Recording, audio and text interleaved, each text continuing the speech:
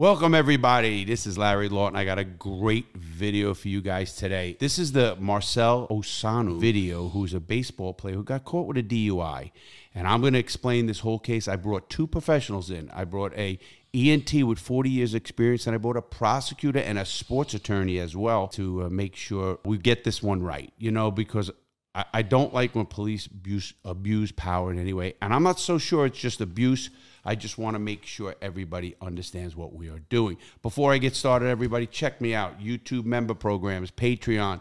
Check us out on Discord. Check out merch out. Gangster Redemption, doing great. We got the cigar, the Crooked Diamond, man. Check our website out at crookeddiamondcigar.com. That's crookeddiamondcigar.com. And don't forget about our free giveaway. I'm giving away a free cruise for two, flying in from anywhere in the United States. And that is happening on November 18th. All you got to do is sign up on both of my YouTube channels, subscribe if you probably are already, and also sign up for our newsletter, and you will be involved in this thing. Now, let me get and premise this whole entire video. This video is about a body cam footage that I saw of Marcell Ozuna, who is a left fielder for the Atlanta Braves, all-star, very polite young man. I was very nice to see this. You're going to see this in the video well. I brought two people in because when I saw this video, I could not believe that this man was arrested for a DUI. And I want to preface this. You Atlanta Braves fans, you should be checking yourself. Because I'll tell you what, I am so disappointed in you people booing somebody for something you have no idea. And when the prosecutor comes on, we're going to talk about that as well.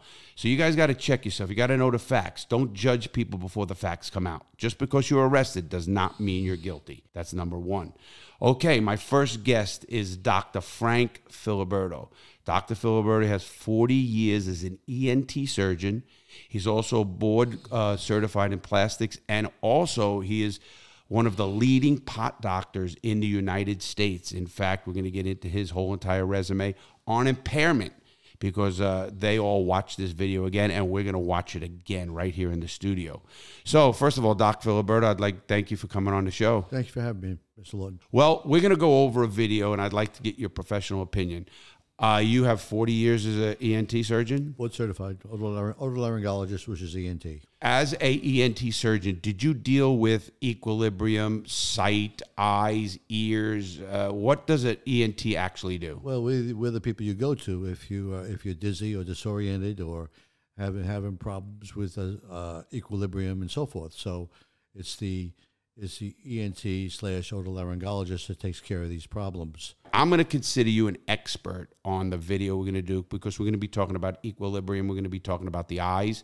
Yes, sir. And we're going to talk about certain tests that are given by police officers. Yes, sir. And obviously, as a person who's been an ENT for 40 years, have you done brain surgery? Yes. Ear surgery? Yes. Eye surgery? Yes. Wow. I think, you know, if I was a juror and if I was a judge, I'd qualify you as an expert witness. And I think you are, obviously. We're going to get into this case, and I want to preface you by giving you the story to begin with. And I also have in the studio everybody who's watching this right now and is coming on next. So don't miss this. I have a former prosecutor who is an amazing attorney and also a sports management attorney and handles athletes as well. So she's going to be a really good addition on the law.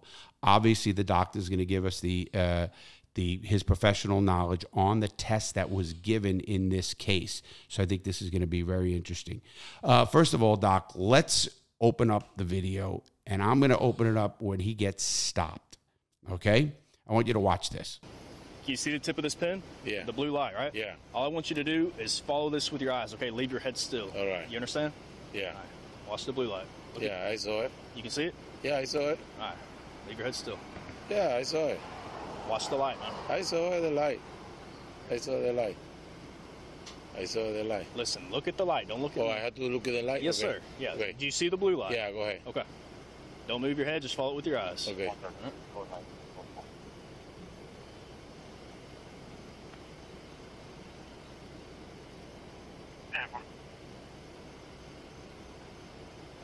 Another moment. It's okay. Okay, Doc, we are watching right now the eye test that this officer gives. He stops this young man saying he was speeding. The man did admit that he had a couple of beers. I don't understand how long that meant, but we'll ask the attorney all about that as well. In your case, as a professional, I want you to watch this again one more time, and I want you to tell me, is this test done correctly, and what does it show? The test is to check for nystagmus, which is a horizontal or a vertical tremor you see in the eyes with somebody that has a brain injury or is intoxicated or is having some type of thing going on with their brain. It could be neurological. It could be anything. But it's you look at the eyes in various gaze positions, and you will see a tremor in the eyes. It's sort of it's a fast and a slow movement. Fast one way, comes back slow. Fast the other way, comes back slow. It's called nystagmus, all right? And the way you determine the nystagmus is you have that individual, which you could see in the video, where the officer is having him look at his eyes in lateral gaze movements to the right, to the left, and at the same time he's using a flashlight to look at whether or not his eyes are bouncing up and down or bouncing sideways. So they're not looking at dilation of any sort in an eye. No, okay. So that's something that I didn't know. I thought they did look at dilation. So you're watching this test. Now, you saw the video from the beginning. Yes. Obviously, I think there's a little bit of a language barrier. And it seems like he didn't understand the test. Did you see that? Well, it was obvious from the beginning, if you look at the test, that when the officer asked him to follow the flashlight, he just kept staring straight. He kept saying, "I see the light, I see the light." So from the onset, he did not understand the test. Well, obviously, I didn't hear the officer also say, hey, listen, follow this light. He did eventually say that, so he was actually doing. What struck me clearly is he didn't move. He didn't waver. He didn't go left to right. He's standing with his feet together. Obviously, that is showing that he's following. Is he going too far with that light? Well, when you do a gaze nystagmus or gaze where you're looking for the actual movement of the eye with what's called a fast and a slow phase, where it will beat fast one way and come back to the middle, and then beat again back to the same area and come back to the middle. When you do that, naturally you take the flashlight and you examine them and you move the light to the left, let's say, and then you move the light to the right. Where the mistake occurred in this particular situation in evaluating the test that was being administered, the officer moved him to an extreme gaze position.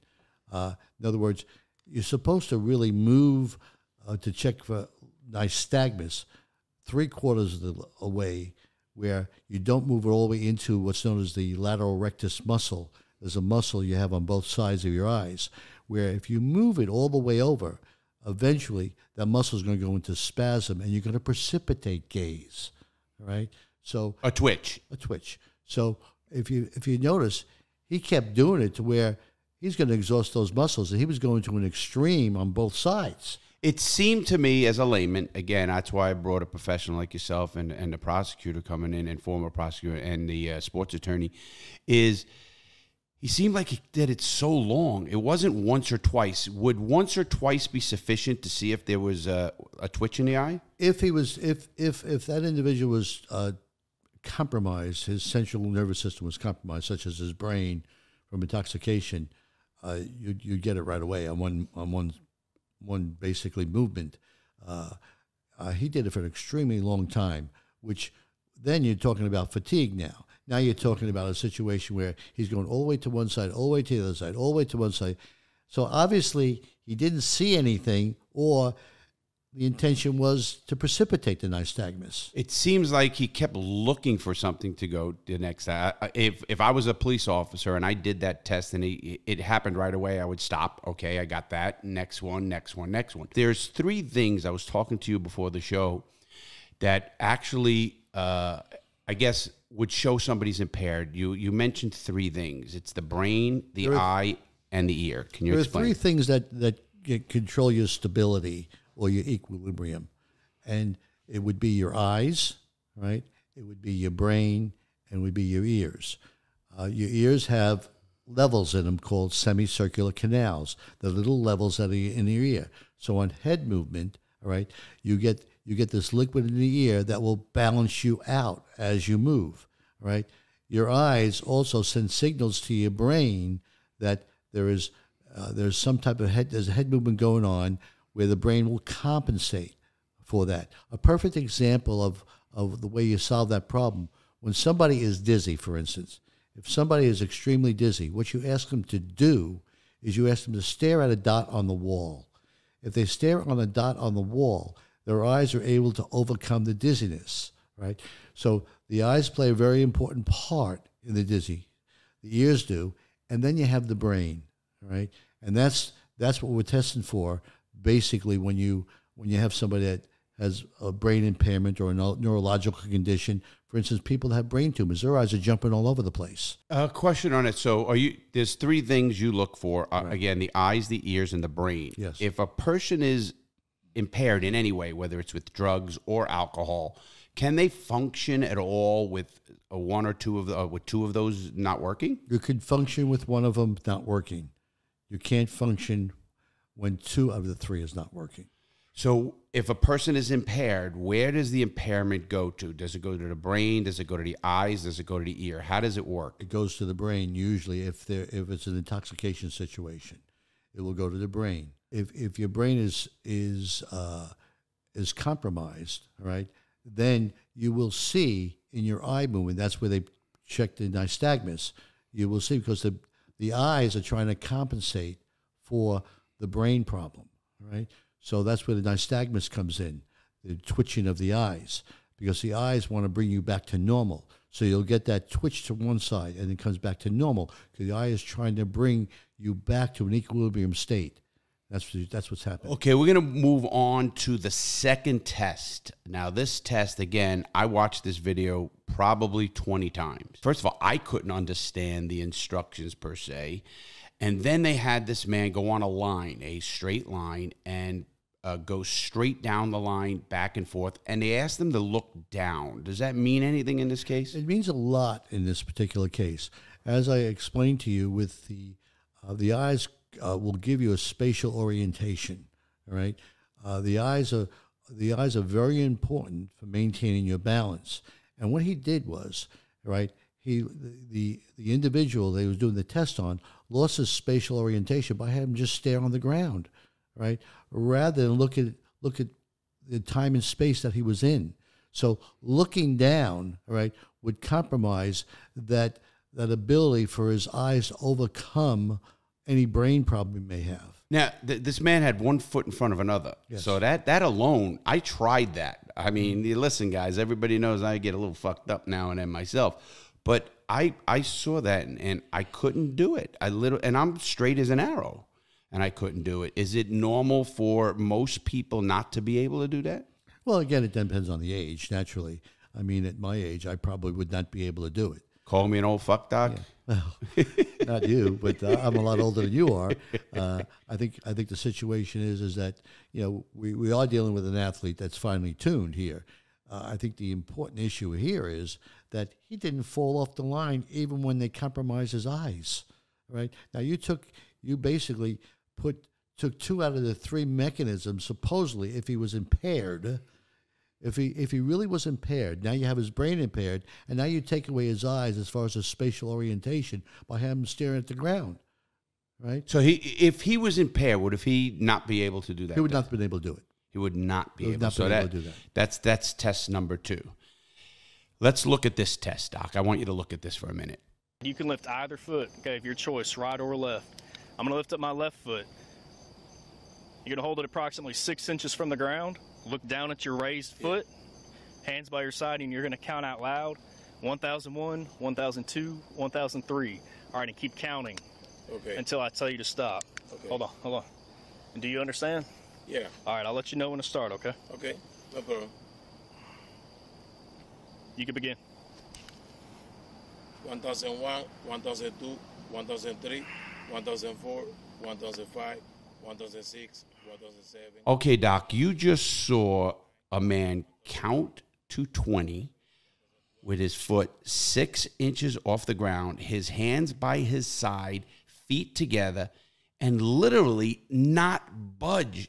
And again, they had him look down. And that's called proprioceptive response. Basically, your brain and spinal cord are connected.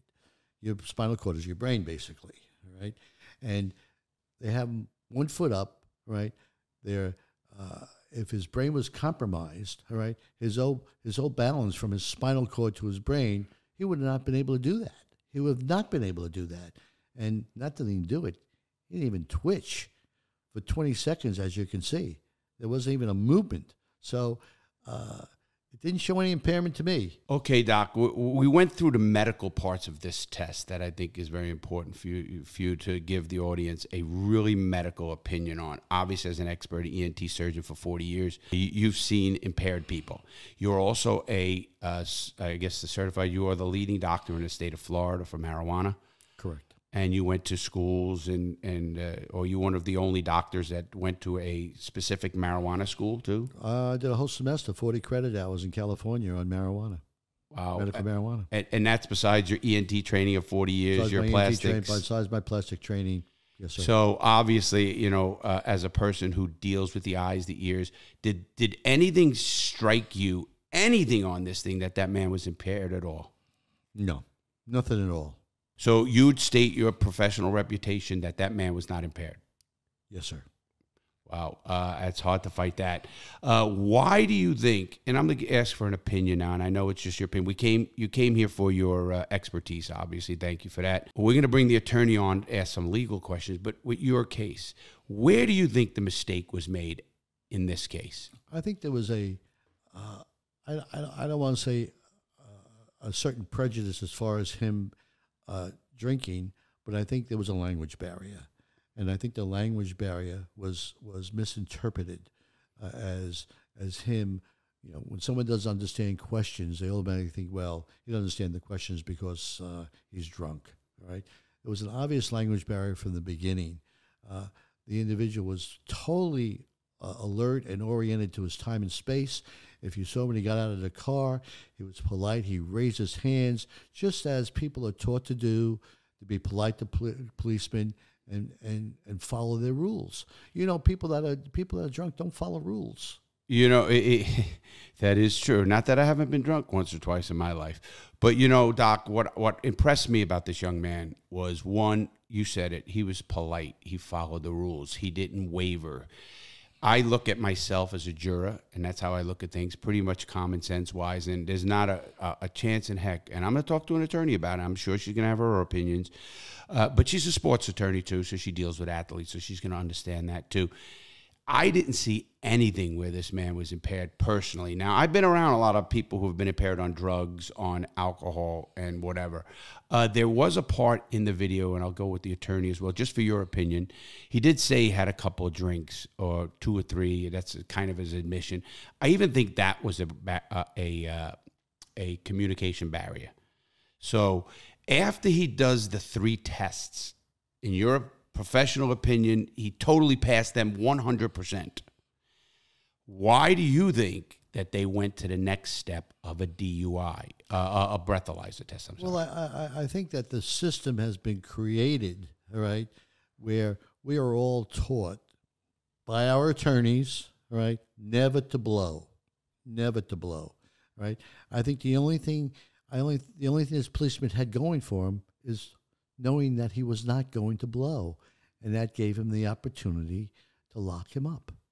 In my opinion, that's only my opinion. And I understand that, Doc. You're allowed. This is my show. This is Larry Lawton, Jewel Thief, and opinions are allowed.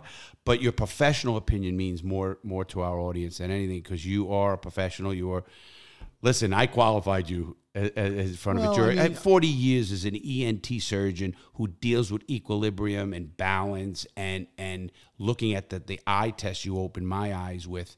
I did not know that. What is your recommendation on tests to somebody who is stopped by the police?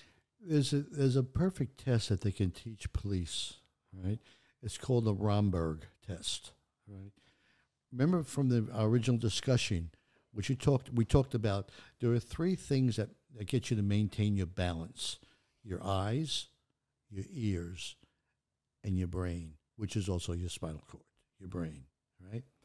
What happens is if you have one of the three that are out, you can still maintain your balance. If you have two of the three that are out, you're going to fall over. So what Romberg does, right? I do this now. Every patient comes to my office. If they come in and they have headaches or dizziness, what I do is I have them stand up and have them close their eyes. If they close their eyes, they lose the ability of their eyes to equilibrate what the brain is, and they'll fall over if they have a brain or an ear problem. You lose 2 out of 3. Once you lose 2 out of 3, you're in trouble. Right? So a person who loses 2 out of 3 could no way do what this man did. Could no way do what he did. And they basically took away his eyes when they had him look down when he was walking. So they've taken away one of the 3, and he still functioned. Yeah. And well, I saw that too as well, Doc. I just want to, again, emphasize thank you very much for coming on this show. We're going to bring an attorney on now. I'd like you to sit in on it, maybe bring you back for a question or two. But in your professional opinion, I just want to emphasize this one more time. This man was not impaired in any way in your mind. The sorry thing about this is he passed each test with flying colors. And then you threw a wrench at him with the breathalyzer test, knowing that nobody does a breathalyzer test. There are very few people who do. And if they do and they blow 0, he's still going to lock you up because it's the policeman's judgment of impairment. It's too subjective. We're going to get into that with the attorney here right now. We're going to now bring the attorney on. Thank you, Doc. I really want to thank you very much, Mr. appreciate that. I appreciate for it. coming on.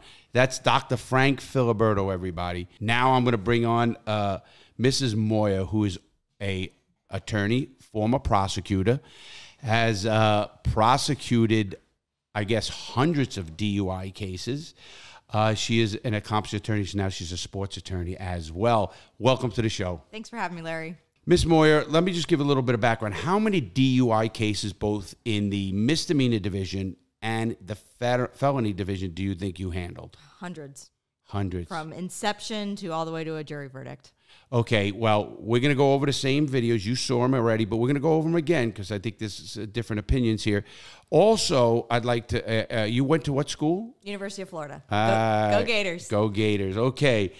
Mine was University of Hard Knocks, so I was a pretty go Hard Knocks. But no. So you went to college. Yeah, that's my college. But, you know, I'm a common sense guy, Ms. Moia. Obviously, we talked a little bit beforehand, but a lot of stuff you're going to highlight my audience on. First of all, you watched the test that the doctor just explained. I did. Did you see those tests many times? Hundreds of times. Videos, I've examined so many DUI videos I can't even count. Okay, and as a prosecutor, when you look at those, do they mean something? Oh, they mean everything. The video is everything. So you saw it. I'm going to get into it a little bit first here because there were a couple of things I looked at that kind of threw a wrench at me. When Marcell Ozuna got out of the car, he put his hands up. He did. He did. You know, getting pulled over by an officer, no matter who you are, it's an intimidating experience. And I think that's very telling that he knew exactly what was going on compared to somebody who's maybe impaired, wouldn't be so aware of his surroundings. He immediately gets out of the car. Yep. And he knows the situation. He put his hands up, actually. That's sad. I hate to see that we come to the point in the United States when a cop pulls you coming out with your hands up like you're guilty of something. Sure. You know, and it really just, it reflects him as a person too. You know, he's respectful. He understands what's going on. And I think it sheds some good light on him as we further see. See, here's my issue, and I'm going to go into this with the prosecutor. As a prosecutor, and I know you're not a prosecutor anymore, you actually handle professional athletes. Are professional athletes different than regular people? Do you handle them? I know you treat them, like you were telling me, like your family. Of course. You know, I think society views them as at a higher standard, and potentially this officer who pulled him over that night, you know, but they are just people. I mean, you know, yes, they're professional athletes, but they're expected, they've got a lot of pressure. They're expected to be role models in our communities, and but they are just people at the same time. I have a question now. We're going to keep going on the question. Now, you saw the tests. If you saw those tests as a prosecutor, you were a prosecutor in Pinellas County, Florida, which is Tampa Bay area. Yep, St. Petersburg, Clearwater. Clearwater, Tampa. That's the west coast of Florida for everybody. Pretty big area, obviously. Yes. Professional athletes all over the place there. Yeah. When you saw the tests and actually heard the doctor, actually, how much of an influence, one, would the doctor be on you? Two, how about the videos yourself as seeing hundreds of them? Yeah. So when you're sitting down as a prosecutor and an officer brings you the case, the DUI case, you're taking a look at the video and thinking, can I prove this case beyond a reasonable doubt? And that's the thing that has to be in your mind the entire time. And watching that video, my recommendation would have been to not file formal charges for DUI on that video. But it's the totality of the circumstances, which we will get to. Well, we're going to get to that question. Obviously, when we were watching the tape, we watched it a few times already, and you saw him admit that he had 2 or 3 beers. You had anything to drink tonight? Yeah, but I'm fine. What'd you have? Eh? What have you had to drink? Just beer, a couple beers. Obviously, he's a big guy. I was kind of confused of why the cop wouldn't ask him when he took him, how long ago did he have a drink. Do an investigation. If you're going to do an investigation, do a complete investigation. Sure. I think that admission is really what precipitated the entire thing and made the officer go further. Unfortunately, you know, Marcell was being honest, which I think a jury would appreciate and respect.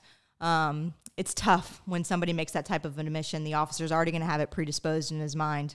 I've got him for your DUI. Well, obviously, what you saw, what the doctor actually explained, and what I saw, I think everybody sees, this man's not impaired because you couldn't do that. And you agree with that? So what consequences could the officer or should he face in your department as a prosecutor, which people don't know are above the police? Is there any consequences to a police officer who does stuff? Because you could ruin a person's life, especially myself, a celebrity or somebody of that nature. It's going to be in the papers. It's all over. Again, I was pretty pissed that the fans of Atlanta booed this man without knowing the facts. Can you elaborate on that? I think people forget that in the justice system, luckily, we do have different tiers. The officer brings the case to the state, and it's ultimately the state's decision of whether to file formal charges or not. Officers make mistakes. They do. Depending on their training and experience. And it's so important that these officers are properly trained on how to properly investigate any crime, especially a DUI. DUI is a very special type of crime. It is one that all of us can probably say we've committed. So it's even that much more important that officers are properly trained on it. Not me. I'm only kidding on that, of course. The reason I ask you that, and it's important to me, is because just sometimes the accusation, whether child molestation or a DUI, obviously I think a DUI, it can be worse than a felony, a minor felony, because of the consequences with insurance and driving and everything else. And the embarrassment. It can be now, embarrassing. we're going to get into that, too, about this case. We are going to get into this case a little bit deeper. Now, as a prosecutor, and you've seen hundreds of cases, would you recommend to that department to let's retrain these people? Or why give those tests? Obviously, in our eyes and everything we saw, he passed those tests. I mean, I can't believe the man didn't even waver one bit. I can't stand up sober as a judge and do that. Yeah. Now, he did it. Now, if he was impaired, obviously, I don't think he could do it. I don't think you'd do either. And if I was on a jury, I'm sure I would acquit, and I'd be the jury foreman for sure.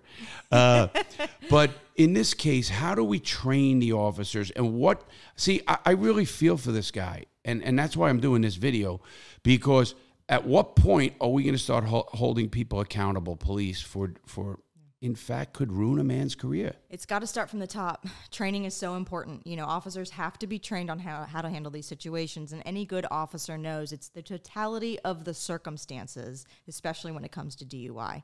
Not just how he performs on the tests, but just his demeanor, how he's speaking, the language barrier. A well-trained officer would have been able to see this guy's not impaired. This guy's not impaired. Move on your way. Give him a speeding ticket if that's what you're going to give him.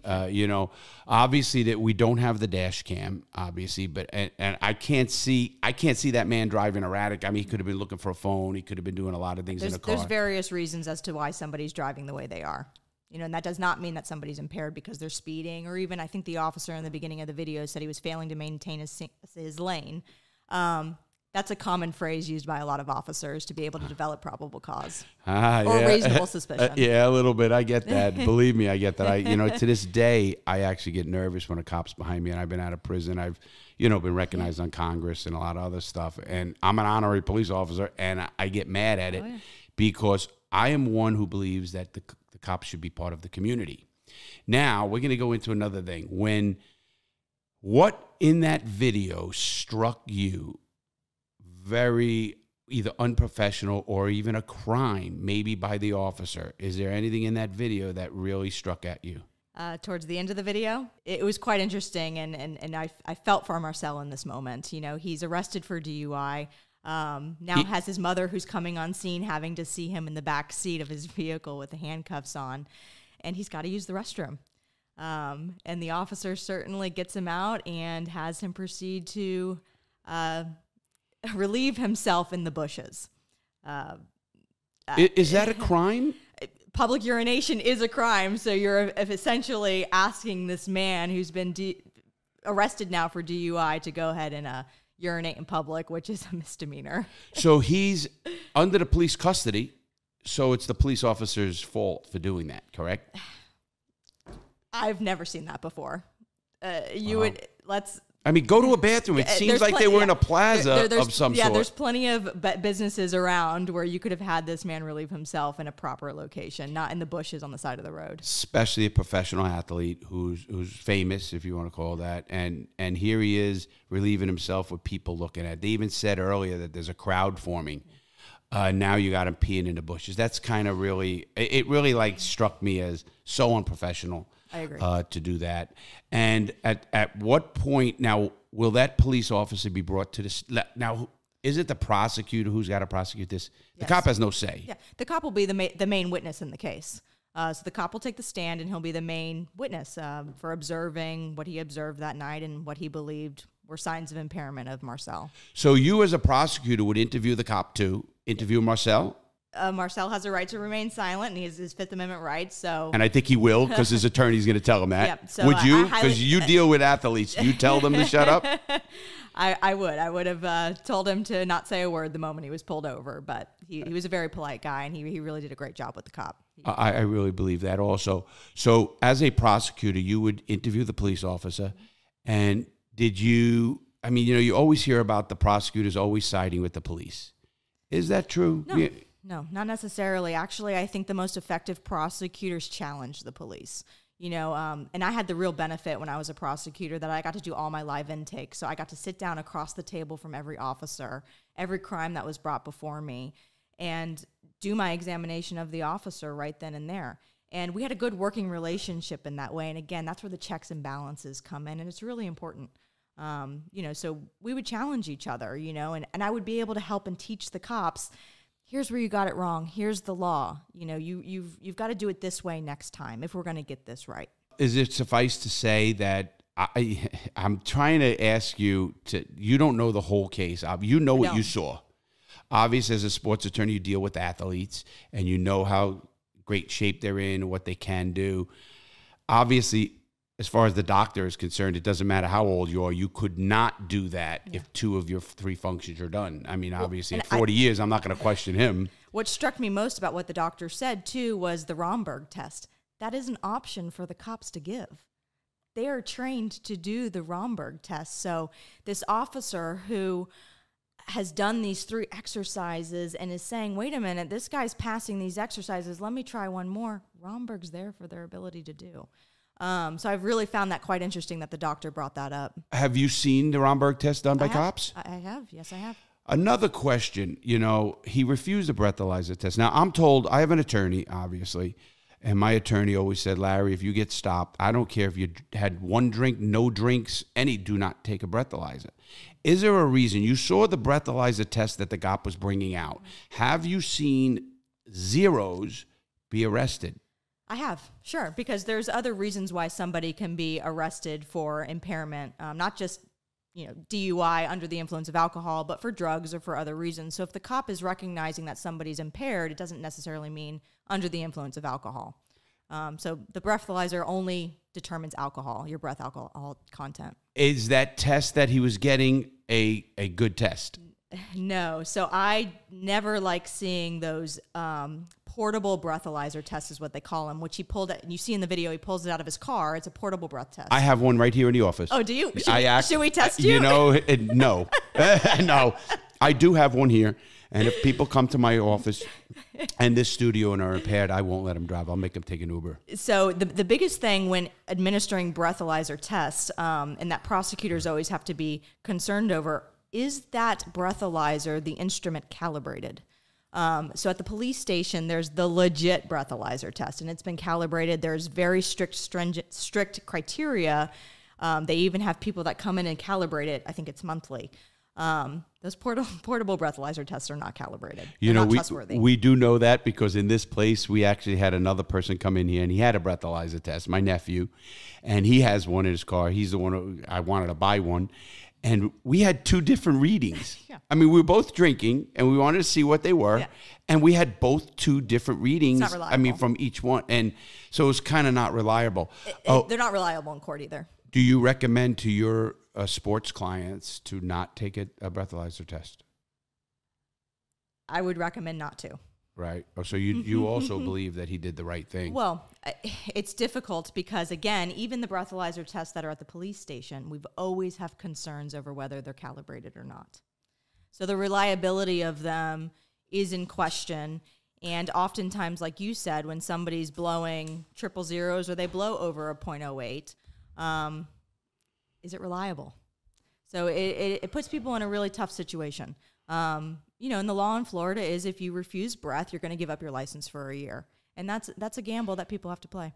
And I have a question for you with that. That's a very important question to me. If the prosecutor drops this case, which I hope they do just for justice, I really do, does he still lose his license? Yes. How can we correct this? This is a wrong done to a citizen. And I look at this a little bit different than maybe a prosecutor, or obviously you're a sports attorney, so you know you talk to your athletes a lot. Here, a person didn't do anything wrong. He was polite. He did everything right. He just refused. He listens to his attorney, and he's going to lose his license for a year. Yeah. You know, the flip side of it is, Larry, driving under the influence is a very serious offense, and we all agree with that. And a lot of people die because being hit by drunk drivers. So we can't minimize the law in that way, and that's why the law has developed how it has. It is a very dangerous offense, and it's one that a lot of people in society commit. So that's why the implied consent law was really developed to protect society. So it's really a tough judgment call to tell our legislatures, well, we're not going to consequence people. So it's a tough line. It really is. I understand. And everybody who knows me here, I always tell people make good choices on every show I do. That's one of my biggest things. Make good choices, everybody. Please, we don't want to see you go to prison or hurt somebody, obviously. You know, that's even worse. You got to live with that for the rest of your life. But there has to be some checks and balances on a police officer who does that. And now this man loses his license for not. Maybe if the case is dropped, like you're a prosecutor, you say, wait a minute.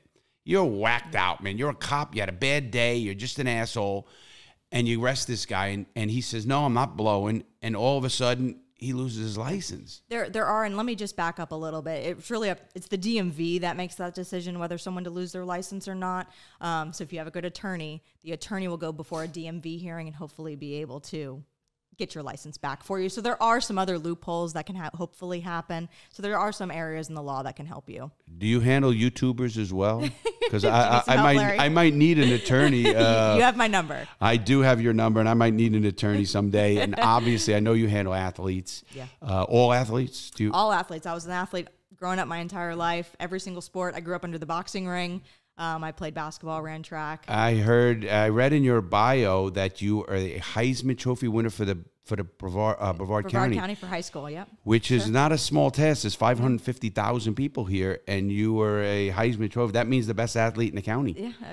Pretty impressive. I mean, I guess you're not gonna. I guess you can go one-on-one with these basketball players, maybe. We could try. I love it. So one more question before I let you go. What do you recommend he do now? What would you say to him if he was your client? Keep being the good guy that you are, you know, and just keep on try to stay focused in your career. It doesn't end here. Just because you were arrested for a DUI, your life isn't ruined. Yes, it is a small blip, but he's got such a bright future. He's had such a great career. Try to just focus on that. Focus on his family. He'll be just fine. You know, it's funny because I talk about that as well. Getting out of prison at 46 years old and starting over, it's not over. And we know that. But I just hate to see a man from another country come here and be, I guess, treated that way. Again, you and the doc, two very accomplished people in your fields, are saying that this man was not impaired. Again, I want to thank you, Miss Moia, for coming on board and giving your thing. Is there anybody you'd like to talk to? Is there anything you'd like to say to some of the athletes out there or people that, you know, are running into situations like this? Because we don't get advice like this too often. It's tough. You know, you got to remain polite. You know, just remember that officers are people too. It's an intimidating situation for them as well to pull over a famous athlete. And they may have some other. Don't let them off the hook here. You know, you know who's intimidated when you get pulled over. It is the person being pulled over, but you've got to recognize officers got a tough job too. And staying polite like Marcell did really goes a long way, you know, and any jury, which I hope it would never get there for him, is going to recognize that. So I think that's always the best thing for any athlete. Stay polite. If the officer's got a predisposition and you're just going to be arrested no matter what, unfortunately, you're just going to have to accept it in that moment.